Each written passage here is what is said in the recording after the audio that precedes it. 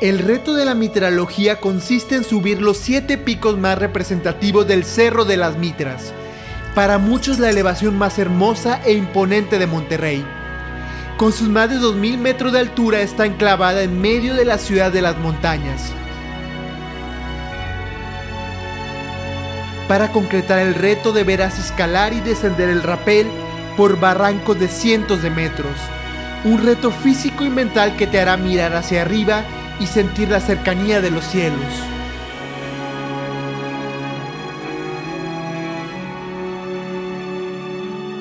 Son las 7 de la mañana y vamos a subir el Cerro de las Mitras. Mitralogía, un reto interesante. ¿Estamos listos? Listísimos. Superpuestos ya. Listo.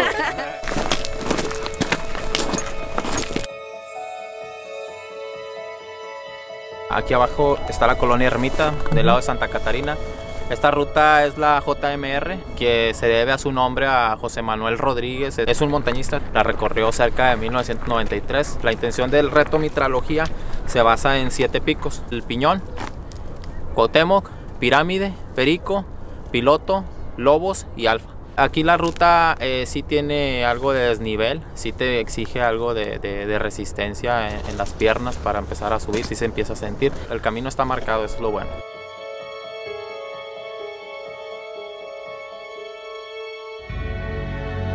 Estamos comenzando un grupo pequeño y estoy muy emocionado porque nunca he hecho todos los picos de Mitras, solamente conozco el pico Perico.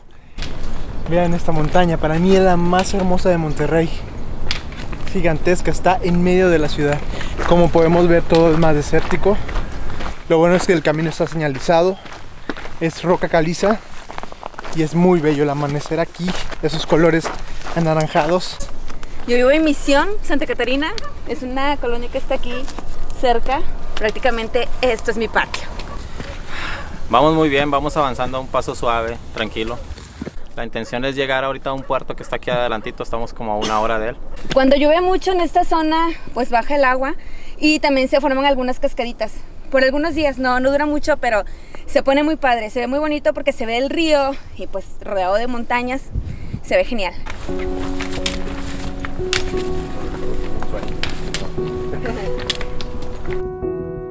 El Cerro de las Mitras es un área natural protegida por el Estado de Nuevo León y forma parte de la Sierra Madre Oriental. Su grandeza es compartida por los municipios de Monterrey, San Pedro Garza García, Santa Catarina y García.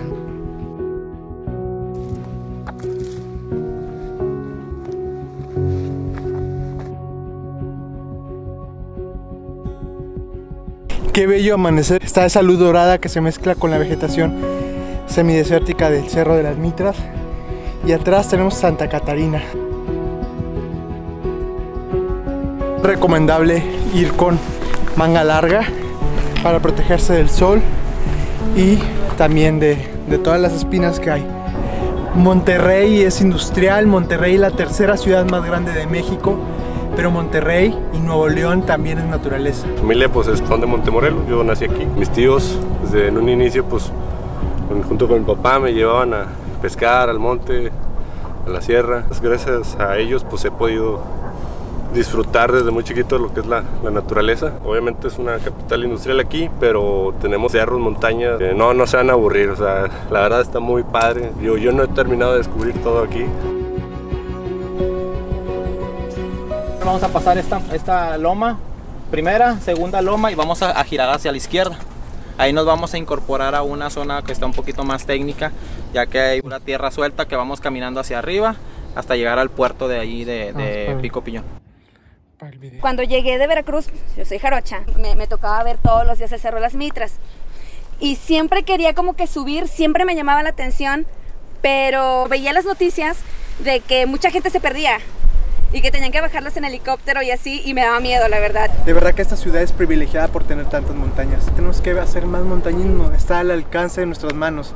Solamente necesitas unos buenos zapatos y listo, salir a la montaña. Aquí en esta parte de la ruta ya vamos a colocarnos lo que es el casco para la protección personal, debido a que aquí arriba empieza la zona de caída de rocas. El casco es súper importante, de verdad puede salvarte la vida. Ha habido veces en que las piedras llegan y te rompen el casco. La cabeza es como un cascarón de huevo. Vean la vista que tenemos atrás. Aquí ya empieza a ponerse un poquito más técnico el camino. Hay que treparle un poquito y tener mucho cuidado. Hay mucha piedra suelta. Es primordial tener un buen agarre en los zapatos, por eso las botas de montaña necesarias. Si traes un calzado muy liso, puedes derraparte y puedes golpearte. Me ha tocado ver personas que derrapan y se pegan la frente con la piedra o la pared o la roca. Entonces sí es súper importante el casco y la concentración.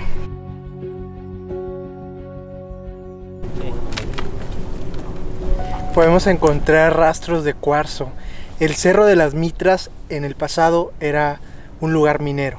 Son apenas las 9 de la mañana y no hemos llegado ni al primer pico, así que a darle.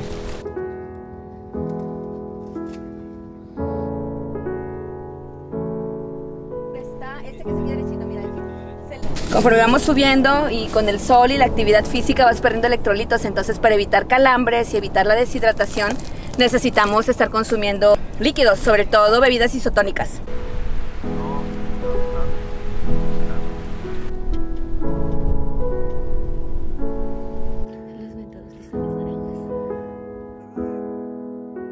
Pues aquí vamos llegando a un pequeño puerto que divide los dos cañones que bajan de aquí del Cerro de las Mitras. De aquel lado tenemos García, de este lado tenemos Santa Catarina y miren el hermoso pico que se ve aquí que divide.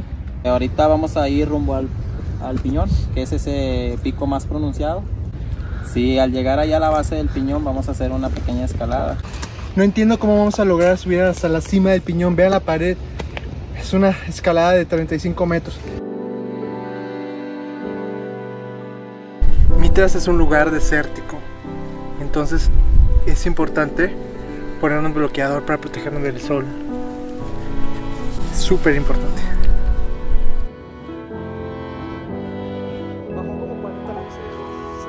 El Cerro de las Mitras guarda una historia minera desconocida para la mayoría, por lo que a lo largo del sendero encontraremos vestigios de su pasado minero. Para protegernos del sol, amigos.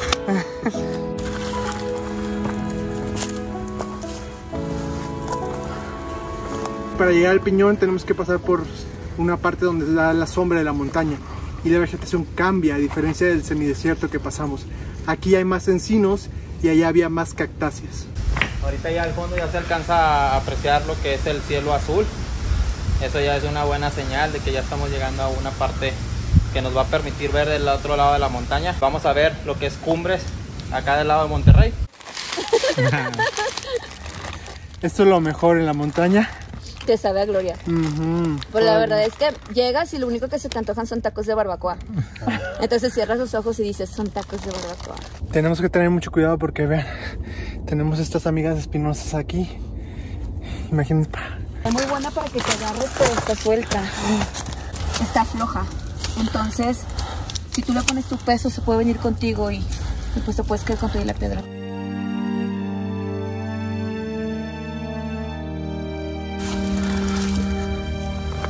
Tras algunas horas de ascenso, finalmente nos encontrábamos entre los majestuosos picos. ¡Qué vista! Se ve hermoso. Allá podemos ver el Topo Chico. ¿Cómo va el camino? Excelente, ya empezó el desnivel, la trepadera. Ahorita ya a punto de escalar. A ver qué tal. Avi, ¿cómo vas? Súper. Trepando.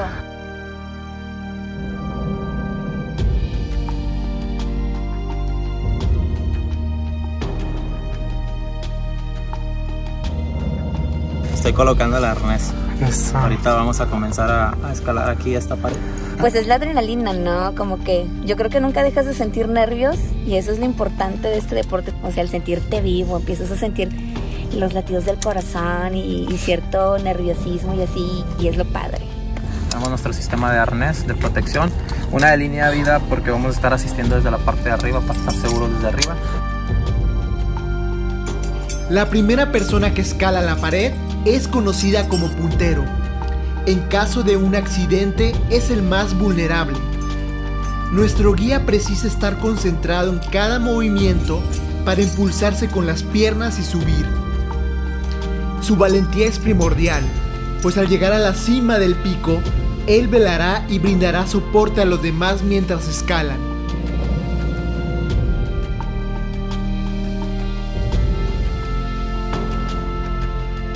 Tengo mucho miedo. Creo que aquí Charlie está preparando todo.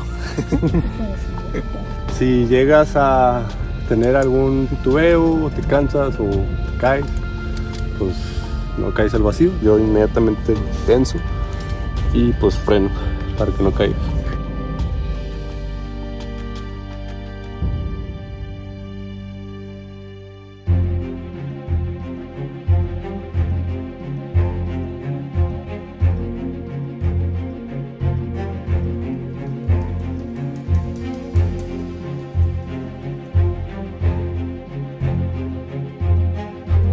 Para el reto Mitralogía es imprescindible llevar guías. En estas barrancas, una caída al vacío sin el equipo necesario puede ser mortal. ¡Tensa, tensa!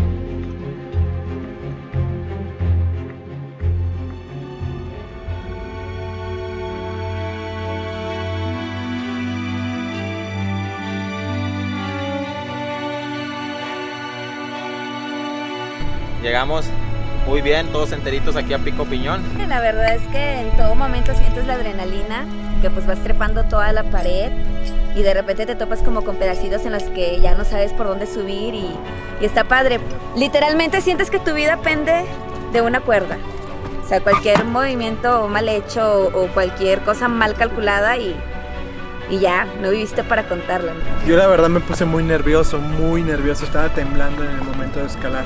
Pero bueno, me da mucha seguridad que hay una cuerda que te va a aguantar si te llegas a caer y vas a quedar suspendido. Este es el Pico Piñón y es el primer pico. Todavía nos faltan, ¿cuántos nos faltan, Diego? 6. 6 picos. Los regios son intensos. Vamos a empezar a bajar la planta de los pies tratando que forme 90 grados contra la pared y la apertura de las piernas que estén a la altura de tus hombros. Vamos bajando poco a poco. Súper segura porque sé que voy bien equipada y pues aparte nos están dando seguro allá abajo, ¿no? Este a lo mejor es un poquito más vertigoso porque ves toda la ciudad allá abajo. Soy una jarocha que ama Monterrey, que ama los deportes extremos. Soy afortunada de estar en Monterrey disfrutando todo lo que tienen los regios. Wow, Spider-Man. Eso. Estamos por la parte de atrás de Mitras del lado de Monterrey. Y allá está el pico Cuauhtémoc. Ese es el siguiente objetivo. Bueno, ya llegamos a otro de los puertos. Este es el puerto que se ve de Pico Piñón y Pico Cuauhtémoc. Para estar ligeros y atacar el pico Cuauhtémoc, que es el más alto, acabamos de esconder las mochilas aquí, abajo de la palma, para así poder ir más ágiles. Ahorita ya vamos contra el tiempo por el tema de la luz solar.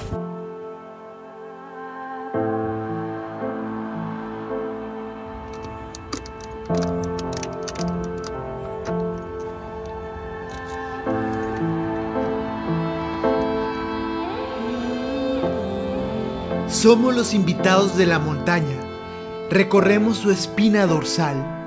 Ella nos comparte las vistas que ha disfrutado por millones de años y nos invita a caminar con cautela porque de su superficie emana vida.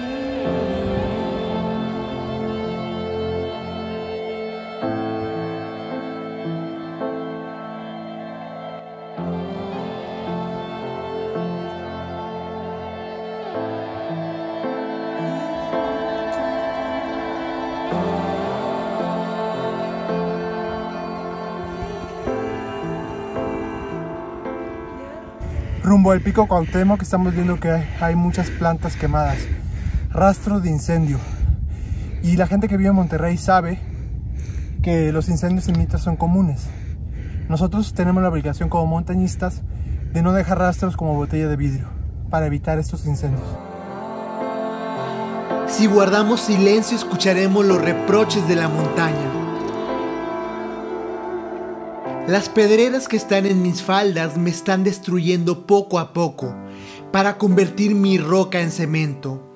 Y no solo eso, también te están matando a ti al convertir el aire de Monterrey en el aire más contaminado de América Latina.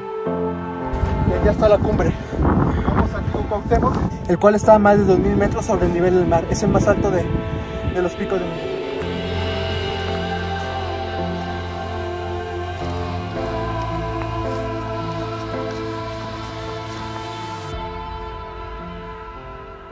Y vean la vista que hay allá de toda la Huasteca. Se ve hermoso. Todo Monterrey.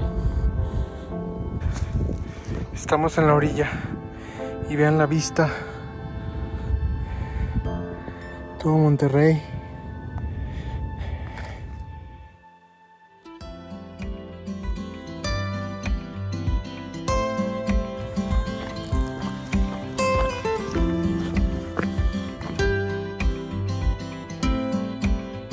Estamos en lo más alto de Mitras.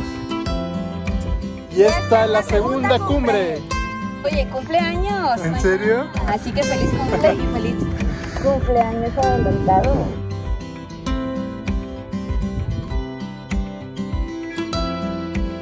Yo no tengo la condición de estos corredores de trail y montañistas super pro de Monterrey, pero estoy haciendo mi esfuerzo y ya siento el desgaste físico. Bueno, me iba a caer y donde me alcancé a agarrarme me piqué con unas espinas. Se me va a salir la vida. Herida de guerrera. Herida de guerrera. Ahí tenemos el botiquín ahorita. Acelerábamos el paso porque aún teníamos esperanza de alcanzar los otros 2 picos para cumplir con el objetivo del primer día. Sin embargo, el atardecer acechaba rápidamente.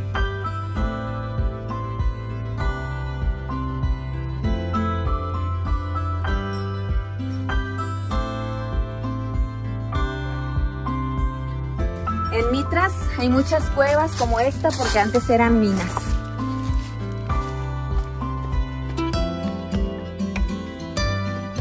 Al filo de la montaña, estos eran antiguos caminos mineros y por todo Mitras hay cuevas. Y eso es el remanente de las minas, lo que queda de las minas. Nuestra intención era hacer 4 picos hoy de los 7 picos que tiene la Mitralogía. Pero solamente alcanzamos 2. Porque es más tardado ir grabando y también el esfuerzo físico es muy fuerte. Vamos a comenzar mañana a las 5 de la mañana para buscar pegarle a Pico Perico y al Pirámide. Posteriormente vamos a darle a los siguientes 3 picos que teníamos contemplados para el día de mañana. Wow, entonces nos vamos a tener que levantar a las 5 de la mañana guía. Así es, para que pongan la alarma. Lo vamos a lograr. Ahorita vamos a seguir la vereda, le vamos a sacar la vuelta. Vamos a atravesar unas cuevas y llegaremos a la parte del camping. El Cerro de las Mitras carece de yacimientos de agua superficiales y para este punto nuestros 3 litros de agua menguaban. Estamos llegando aquí en una parte de la ruta donde sembramos el agua. Aparentemente pues no hay nada en esta zona. Lo que hizo Diego fue esconder el agua. Sembrar el agua significa esconder el agua para que así nosotros cuando tengamos sed en nuestra travesía lo podamos usar. Ahorita ya este punto va a ser de reabastecimiento. Vamos a llenar los botes que pues ya traemos vacíos para poder seguir caminando. En este caso vinimos a sembrar 10 litros en este punto. Esta cueva es de las más grandes y aquí eran las minas. Vamos a entrar. Tenemos que tener cuidado con la cabeza, por eso es bueno que tengamos casco. ¡Ay! Y hay retos como esta madera que podemos ver aquí. Al cruzar los túneles llegaríamos al lugar del campamento en donde pasaríamos la noche. Estoy poniendo mi tienda porque ya es hora de descansar. Y prepararnos para mañana temprano, seguir con los picos que nos faltan. Son las 6 de la mañana y estamos levantándonos muy temprano para ir a subir el Pico Perico y Pirámide. Tenemos más fuerza, dormimos muy bien. El método que vamos a usar para subir, vamos a apoyarnos con las manos y usando las raíces que se alcanzan a ver de los árboles y apoyándonos con eso para que se nos facilite la subida.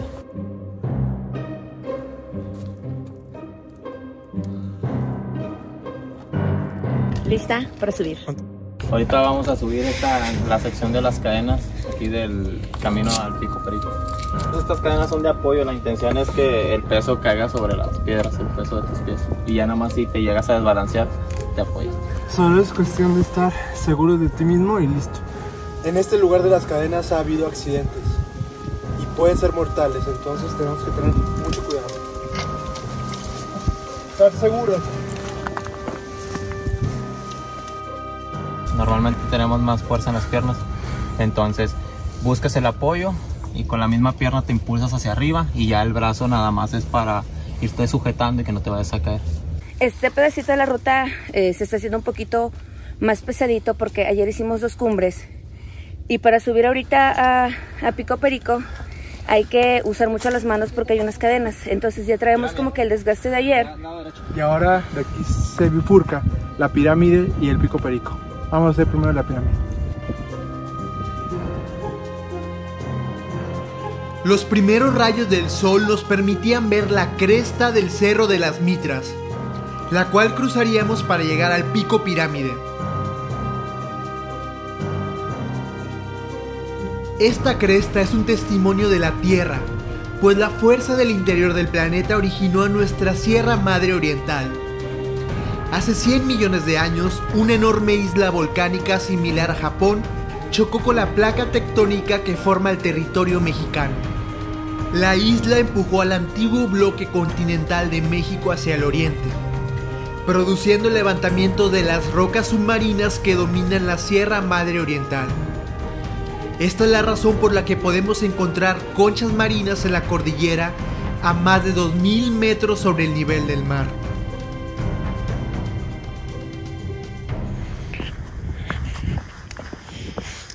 ¡Qué miedo!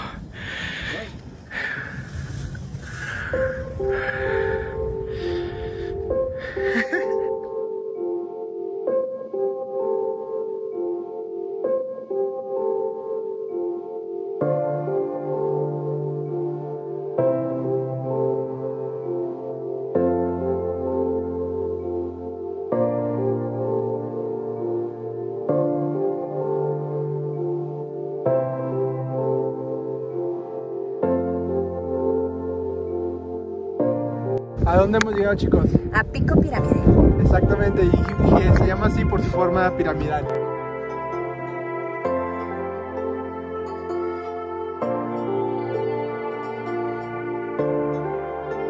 Y la mañana apenas comenzaba para la ciudad de las montañas.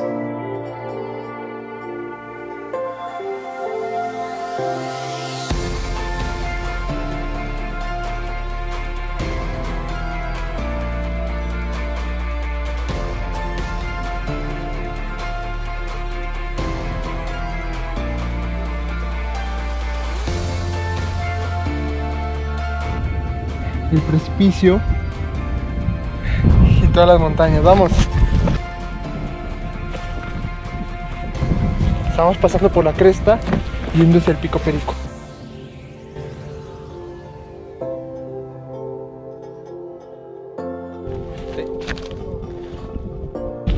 ¿Y por qué hay que hacer montaña? Porque el montañismo es saludable.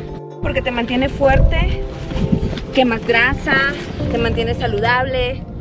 Y para mí lo mejor es que te despejas, liberas el estrés. Ni más en una ciudad tan grande como Monterrey, que es la tercera más grande de México. Abby dice algo muy interesante que creo que debemos de replicar todo. Cuando estoy cansado, quiero ir a la montaña. Así es, estamos bien locos. Y es verdad, aquí te relajas. Aunque físicamente te canses y sea un reto, mentalmente es un alivio para tus problemas, para despejarte.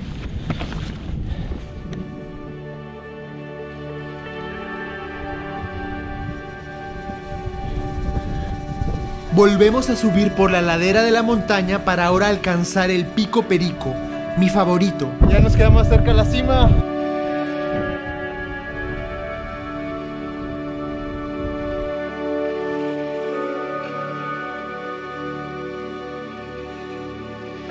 ¡Qué miedo! Vean esto.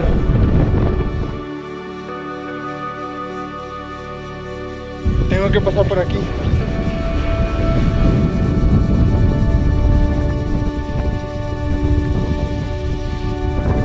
Llegamos a la cuarta cumbre.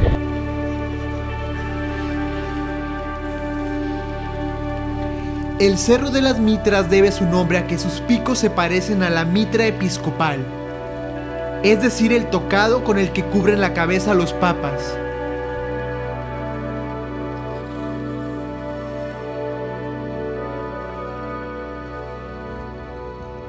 Aquí estamos a más de 1986 metros sobre el nivel del mar. Y vean, allá tenemos el Cerro de la Silla, el emblema de Monterrey. Y vean lo que tenemos aquí, tenemos una casita de aluminio con un cuaderno, un diario de cumbres. Aquí la gente escribe pues muchos mensajes, dedicatorias a la montaña. Aquí uno del 21 de noviembre de 2020. Sí se pudo, nunca te rindas, siempre adelante, atrévete. Buen mensaje. La majestuosidad de Mitras es un imán, y el Pico Perico es el más conocido por los montañistas regios.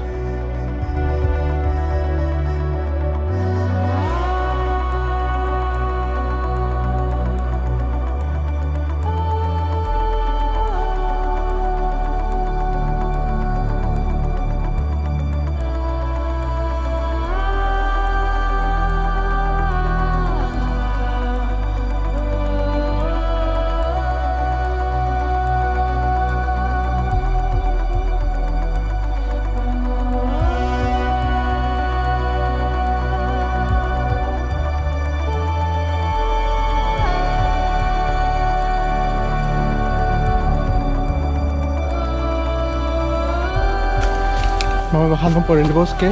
Aquí predominan los encinos. Y esto es porque es la parte detrás de Mitras. Aquí da menos sol. Qué miedo, ya estamos otra vez en la parte de la cadena. Y a mí me da más miedo bajar en la cadena que subir. Vean la vista. Tenemos que ir con mucho cuidado, sujetados a la piedra. Ahora estamos en el chorreadero y vamos rumbo A comer. al campamento, a comer unos ricos y deliciosos tamales. Ay, se está cayendo. Tenemos que ir lo más rápido posible al campamento porque ahí la comida nos está esperando. Además, en invierno oscurece más temprano. El Cerro de las Mitras guarda una historia desconocida. Vestigios mineros que relatan cómo a finales del siglo XIX e inicios del XX, la mina voladora con 250 mineros extrajo metales como plomo y plata. El declive minero se debió al acceso difícil a la montaña, ya que las minas estaban a una altura considerable, así como a inundaciones provocadas por los veneros internos del cerro. Regresamos al campamento en donde se unirían dos integrantes más al reto. Me da mucho gusto toparlos. Se y ya une al reunirnos grupo. aquí, Sí. a unirnos ya con toda la pila. Para los últimos 3 picos. Vicente también. Así es, ya estamos listos para darle con toda la actitud. Son una pareja de románticos porque se enamoraron a través de la montaña. La montaña los unió y ahora están juntos. Él acaba de pedir ayer en la noche cuando dormíamos que si quisiera ser su novia. Sí, muy emocionada, muy contenta y feliz.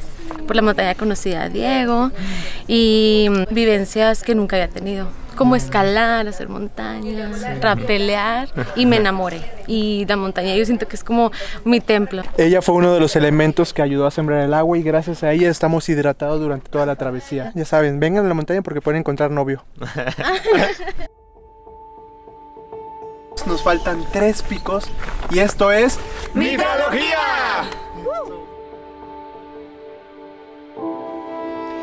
Después de los tamales retomamos el sendero. Pasamos por el llamado Paso de las Bicicletas, tan estrecho y con un voladero, para después subir al pico piloto por un chorreadero. Pues son chorreaderos que nos llevan aquí a la UV. el puerto del aire. Vean ese monstruo. Allá tenemos que llegar. Vamos, vamos. Estoy muerto.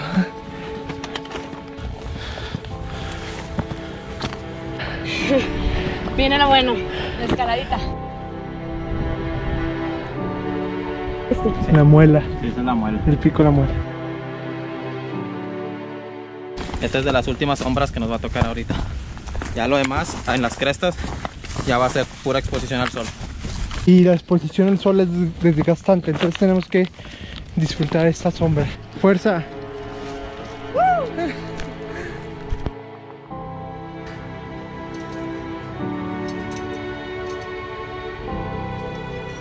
poniéndonos el arnés en preparación ya para alistarnos con todo el equipo. Digo, no sé cuántos metros sean, pero... Se ve impresionante. Creo que se viene ahora sí ya lo bueno, ahora sí. Para escalar, Diego nos va a poner un pasamanos para ir más seguros. Vamos, Sara.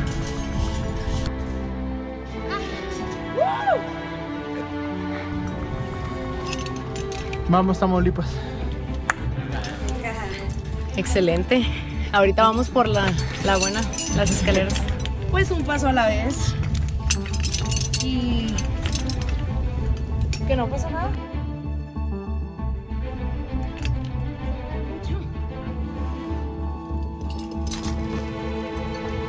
Ahora sí a escaladita.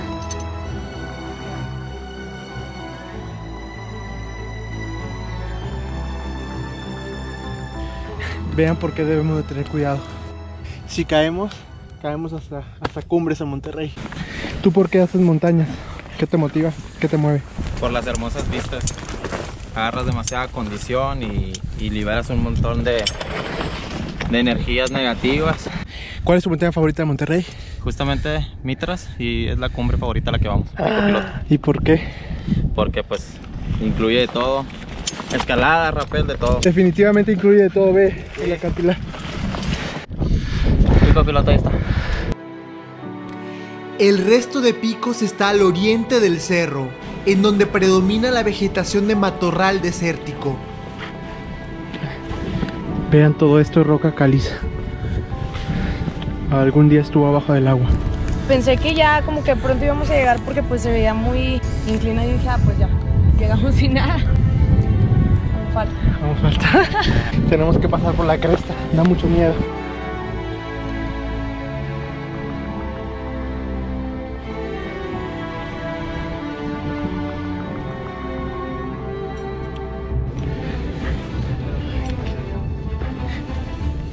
Ya son las 3 de la tarde, nos va a agarrar la noche. Pero tenemos que ser positivos. La cresta para el pico piloto es una de las más impresionantes. Es vital realizarla con guías. Pues concentración y digo que eso es lo primordial para no cometer algún error. La naturaleza no sabe de errores. Pues vamos rodeando el cerro. Aquí está la pared de él.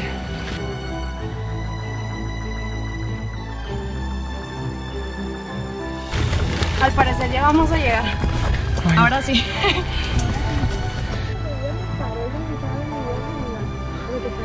¡Llegamos, equipo! ¡Llegamos! ¡Vamos! ¡Quedan 5!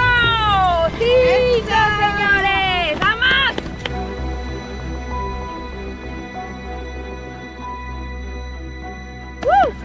¡Eso!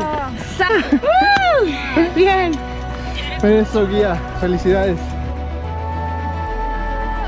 Esa es la cumbre piloto. ¡Cumbre número 5!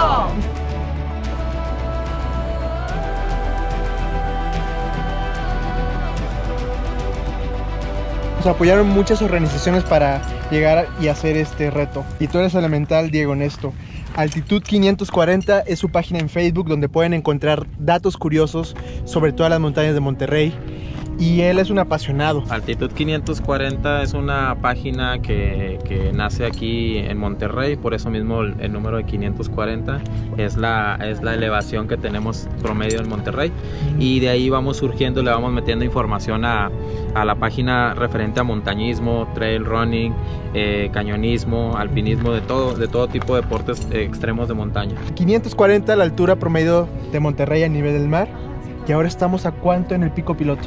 A 1953 metros sobre el nivel del mar aproximadamente. Imagínense, más de 1500 metros de prominencia. Pues cumbre piloto para mí me encantó. Hay mucha escalada, las escaleras yo creo que me gustó bastante. Digo, ya ahorita la perspectiva de todos los picos, o sea... Sara es una trepadora, a Sara le encanta... me encanta la escalada, o sea, no sé, la altura, o sea, cuando impone... La adrenalina. Me encanta la adrenalina. Por más mujeres guerreras como Sara.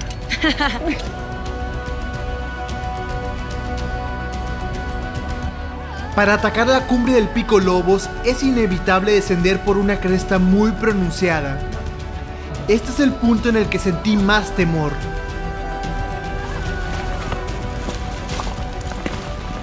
¿Cómo le voy a hacer para bajar? De preferencia si puedes pisar de este lado. Digo, estas rocas se ven como que están medias sueltas. Ay, no. ¿Ves? Igual que todas estas también. Ay, no. Digo, acuérdate, lo que yo hago es como... ¿Por qué hacemos esto? Como doy doble pisada y ya, si estás seguro, ya doy el paso seguro. Un rapel de aprox 23 metros. Y ahorita Diego ya dio la señal que nos fuéramos un poco a la derecha para ir hacia la cresta y ya ir descendiendo poco a poco. ¿Nerviosa? No. Me gusta mucho la altura, la adrenalina, hacer rapel. Claro, todo con las debidas precauciones. Digo, aquí se ve imponente.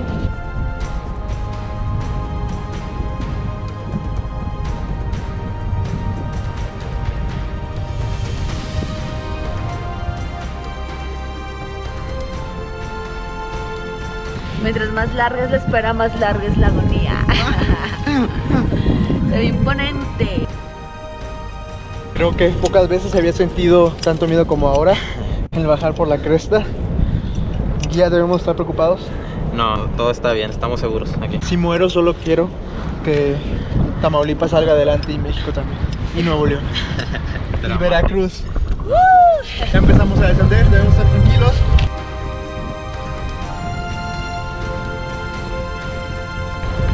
Vamos. 25 metros de caída libre.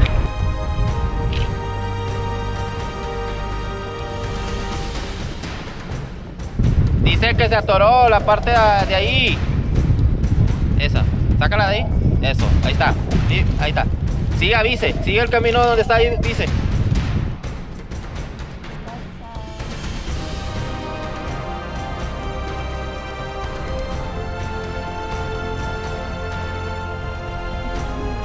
Está bien vertigoso, está bien alto, el rapel no tiene complicación, pero la verdad es que tú volteas a ver y hay voladero para un lado, voladero para el otro y la perspectiva te pone así. ¿Te dio miedo? Pero está chido. Sí, me puse así como que nerviosilla. Tengo miedo.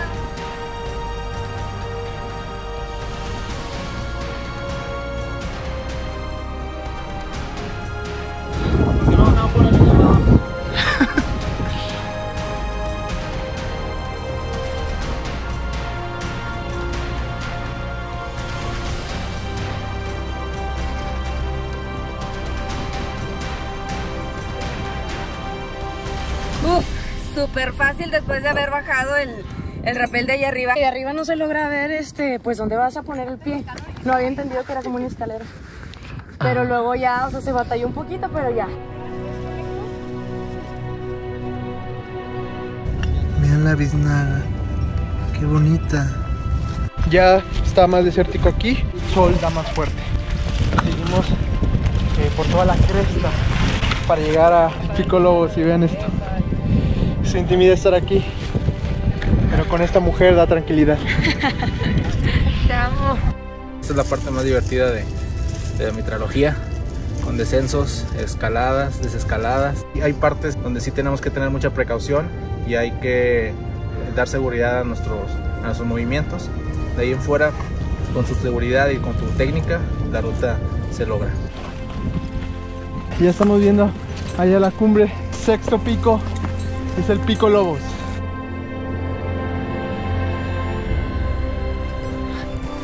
¡Cumbre!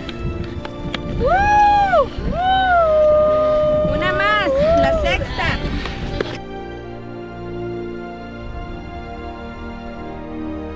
Felicidades, guía.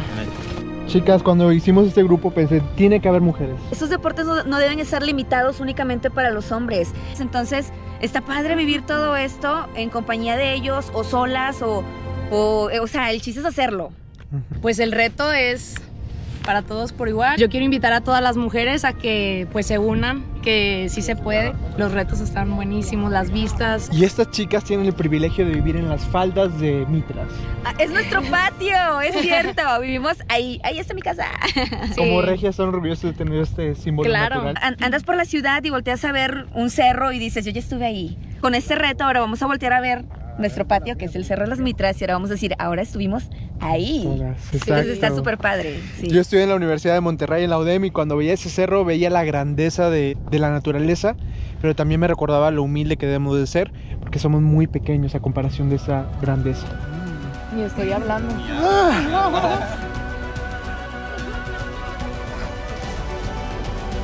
Estuvieron deliciosos los sándwiches y tú los hiciste, tú eres parte de la logística. Ay, sí.